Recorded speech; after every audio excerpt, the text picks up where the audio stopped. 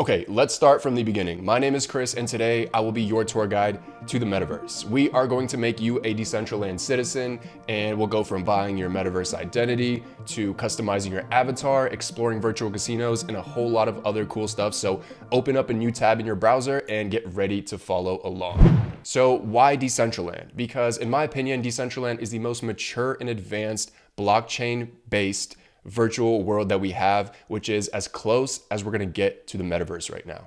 Okay, so let's head over to decentraland.org and start exploring. Once on the website, you can click on the Get Started button and you will see this screen right here. So here's the thing, since most people watching will probably not have a MetaMask wallet or any crypto wallet to begin with, there is a play as guest option which limits what you can do and see, but still allows you to put boots on the ground and explore the entire world. So I myself will be logging in with my MetaMask crypto wallet so that I can show you more in-depth stuff, but it's up to you. Setting up a MetaMask is super quick, and I'll link a guide in the description. Before we start dressing our avatars and playing blackjack in virtual casinos, let's answer the question everyone has. Why is Decentraland so special? It looks just like The Sims, which came out like, what, 20 years ago? Well, that's like saying, how is a Tesla different than a horse and carriage? I mean, they both have 4 wheels and get you from point A to point B, right? Well, the difference in both of these examples is the underlying technology, obviously. Blockchains and cryptocurrencies were not around when The Sims first came out, but they are now. So Decentraland is basically just the next step in the evolutional ladder of virtual worlds and games.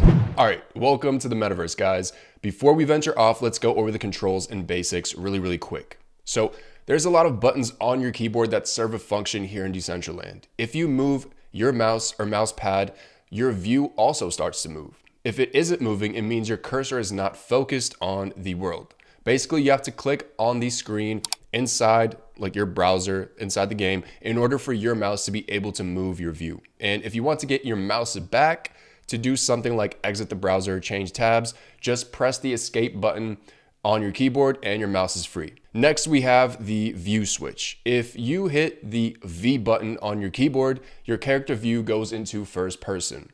And if you hit it again, it zooms back out to third person. So this is up to your preference. Some experiences are better viewed in first person and others are better in third person. So you can change it anytime you like. And of course, moving around is super easy. Like most computer games, you will use A, W, S, and D to move your character around. You don't have to remember every single keystroke, guys.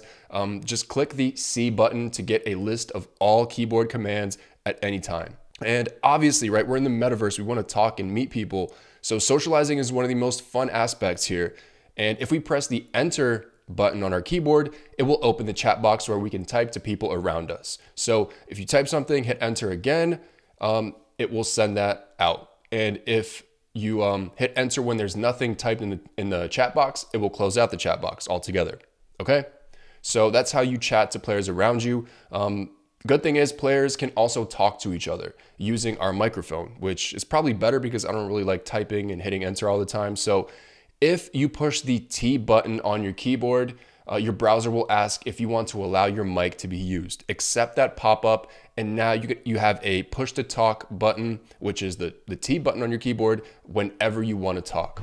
Okay? All right, before we teleport to the main attractions here in Decentraland, you need to know why this world is such a game changer. Decentraland is not a game. It's a virtual world owned by its players. How is it owned? Through voting power. The ownership or voting power that decides the fate of this world comes in the form of its native cryptocurrency, the mana coin. Landowners also inherit voting power from their land, but the more mana you own, the more voting power you have. See, mana is the heart of the thriving in-game economy here. This world is made up of NFT tradable goods, such as land, wearables, usernames, and even scenes. This promotes ownership and enriches the players instead of a CEO or a company. Okay, I'm going to teleport to the Atari headquarters here in Decentraland, which you can also jump into by clicking one of the links in the video's description below. Isn't this crazy, guys? Atari, the brand we all know and love, has its own headquarters here in the Metaverse, which has the classic Atari Pong game people can play for fun. Upstairs, we can go grab some Atari Metaverse merch, which is in the form of NFTs. And they also have paid homage to one of the revolutionary products, the Atari console, by making the building resemble that. Guess what, guys? Other brands will have to do just as Atari did if they want a presence in the Metaverse. they'll need to buy land. Land is scarce, owned by players and traded freely on the market. Landowners can build anything they please on their land, which enables a user content-driven experience. Decentraland is currently browser-based and not VR compatible, but VR is rumored to be launched in late 2022. You log in with your crypto wallet and your hard-earned items and investments in progress are always transferable. Own your username identity, own your wearables, own your land, and own a stake in the economy, as well as voting power to determine how this metaverse will evolve. All right, guys, so let's customize your avatar's look and talk about the NFT backpack and how wearables and these NFTs integrate into Decentraland. Okay, so when you're in the game, just press the I button on your keyboard and this shortcut will take you to your backpack that I was just talking about. So here, what you can do is customize your avatar, anything from skin tone to head shape, hair. There's a couple of tops we can choose from, a couple of bottoms, shoes, and accessories, right? But you're probably thinking, okay, there's limited options. How are the people around me, how do they have these really cool custom items that aren't available for me to pick, right? Like this sweater right here. Before we get into some awesome content, let's talk about the official sponsor of DeFi Donut, Pool Together, which allows me to give you guys free and frequent videos. Imagine having $73 in your bank account just to wake up one day to a balance of $43,760 because that actually happened to a Pool Together user just a few months ago. See, Pool Together is one of those DeFi apps that seems too good to be true. It is a no-loss crypto lottery, which just means instead of your money buying tickets, it is pooled together with other people's funds to earn interest in the DeFi world. That interest earned every week is combined and distributed to a few lucky winners. You can withdraw your funds at any time, so you have absolutely nothing to lose. So head over to pooltogether.com and get paid to literally save money. Good luck, guys. Well, the answer is it's an NFT, right? If we go to our backpack once again and go to collectibles, this is where your NFTs are stored. So if I go to OpenSea right now or the Decentraland marketplace and buy, a really cool custom item that you can wear in Decentraland, after I purchase it and the token goes into my MetaMask wallet, when I log into the game, right, I can pull up my backpack and I can equip it, like these pants that I'll equip right now. They're on my character, right? And when I go back into the game, I should be wearing them, right? So there they are. And these pants are ice poker wearables that, currently the market price is around $4,000-ish for them. So this is what I mean by in-game economy. So the perfect example, last year, Atari had an event where they were giving out their custom Atari NFT wearable shoes that if you were there, you could mint for like $20 or $30, right? All you have to do was pay the Ethereum gas fee. However, now if you look at the marketplace on OpenSea, they're going for, a couple $100s, right? And that's the cool part about the metaverse is that you own literally everything. You own your progress, right? If you were an early adopter and you were at that Atari event, you get rewarded because you got that NFT and now it's worth something. So it's all about ownership here and let's have some fun. So right now I'm in the Tomanoya Casino. There's a tournament going on hosted by Decentral Games. And if you're wondering how I got here, if you press the escape button, you can click on your map in the top left and go to, actually what we can do is go to the explore button right here. And I'm sure the Tomanoya Casino will pop up. So if we go to places, and again, I pulled this up by hitting the I button on my keyboard, right? And then I went over to explore here at the top. So if we go to places, while we're here, we just have to find the Tomanoya Casino, which is right here. It says 123 people are here right now. So if you click jump in, it will take you to it. So I was already here. Okay, since there is a tournament going on, I can't bet actual crypto here. So I'm just gonna do free play.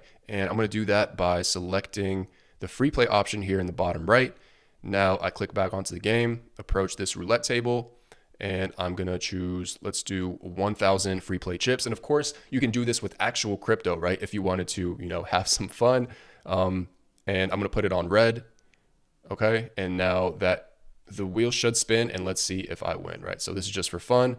The wheel is gonna spin in about 6 seconds, right? Like I said, this whole casino, right now it's pretty full because there's a tournament going on, but you can gamble with crypto. You can use free play, do whatever you want.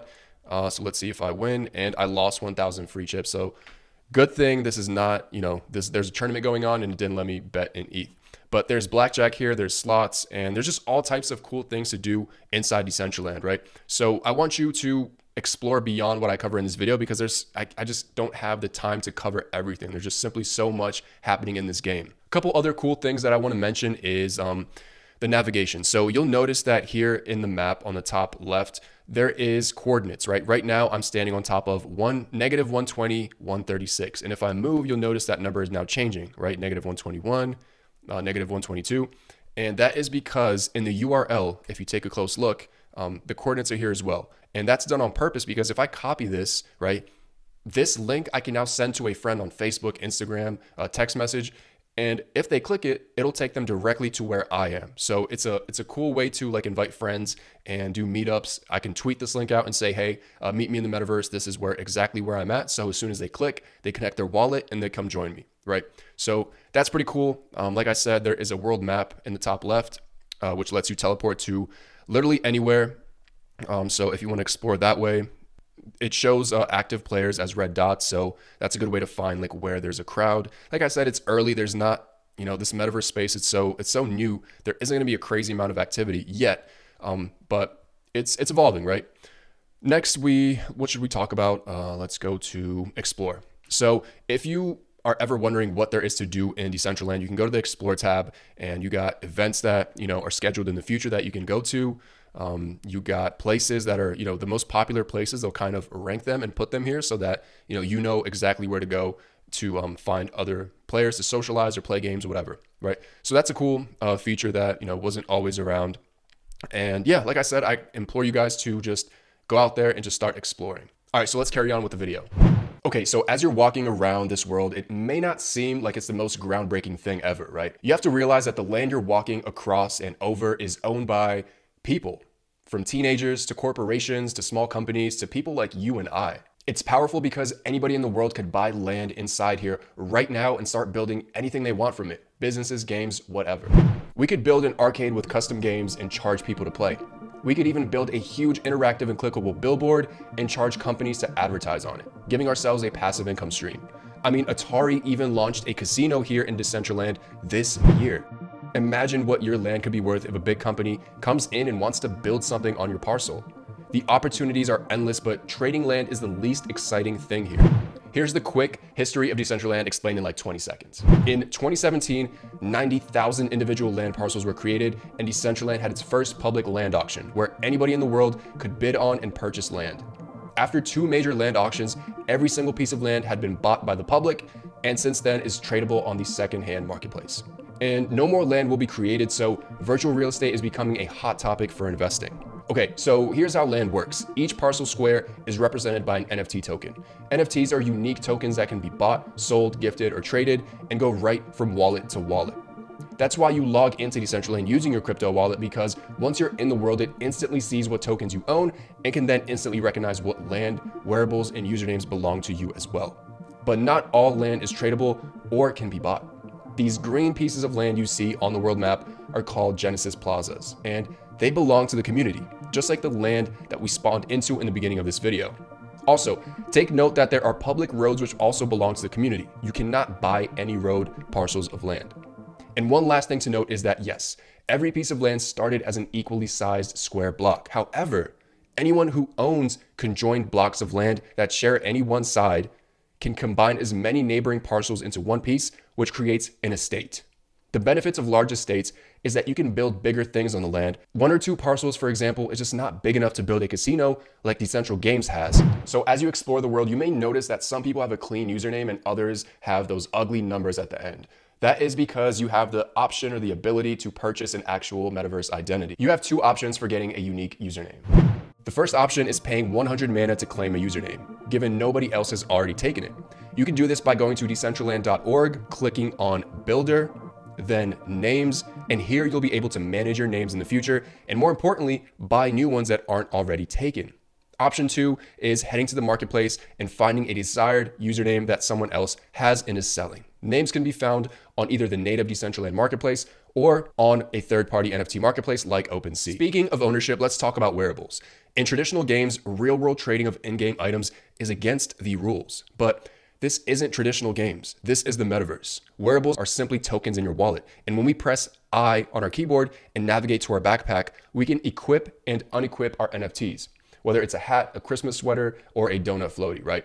Wearables can make your avatar stand out, look cool, of course, but they can also have cool utility behind them, custom utility that anyone can create. For example, if I own a piece of land, right, I can take an existing wearable and create a secret meeting room where you must own this wearable to get access to. Or I can take it a step further and hire someone to create a custom wearable for me and create utility for it as well. Decentral Games is the perfect example for this because they created a play-to-earn poker game, and in order to play, you need one of their ice wearables equipped. If you want to see for yourself, let's hit the I button on our keyboard right now and teleport over to any ice poker arena. You will notice that you cannot just jump into a game because you don't have an ice wearable, whereas the people around you are playing just fine. Once again, an infinite amount of possibilities lie here. Wearables are just like land, and they come in the form of NFT tokens, which makes it super easy to transfer, buy, or sell them on any NFT marketplace. Okay, so you have this big virtual world with what seems like a thriving economy. So where does its native cryptocurrency Mana fit into all this? Is it worth investing in? Is there value behind it? Let's talk about it. So yes, Mana is the native crypto of Decentraland, but the founding team made sure that it's not the only crypto that's compatible within this economy. Remember, the point of a metaverse is to be open, not closed and permissioned. The coolest utility of Mana is that it acts as voting power in the Decentraland DAO. DAO stands for Decentralized Autonomous Organization, which simply means most or all decisions regarding updates to Decentraland are made by community voting. And Mana is the voting power which anyone can buy. The more Mana you have, the heavier your vote is. Mana is also the only way to claim a new, unique username. You pay 100 Mana to claim, and that Mana gets burned and eliminated from existence to help keep the coin somewhat deflationary. Another thing to keep in mind is that Mana has a supply cap, along with a burning mechanism, which means that the total supply is always shrinking, slowly but surely. The treasury is the community chest where the revenue piles up. You see, in traditional gaming companies, this would be the company's earnings, right?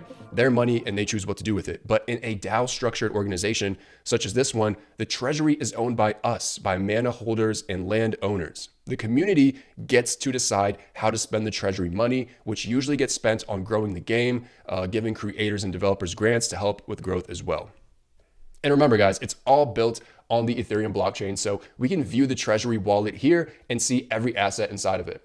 The current valuation is a little over $100 million that Mana holders have control of. I hope I did a good job as your tour guide today, and I think by now you kind of have a good understanding of how everything works and operates inside this virtual world we call Decentraland. I now challenge you to keep exploring, get involved within the community, and solidify that metaverse citizenship. The investment and networking opportunities here are crazy, and they're only going to get crazier in the years to come. Happy exploring, guys. Subscribe if you enjoyed the video, and I'll be here along the way to explain these complicated topics in a simple, easy to understand way.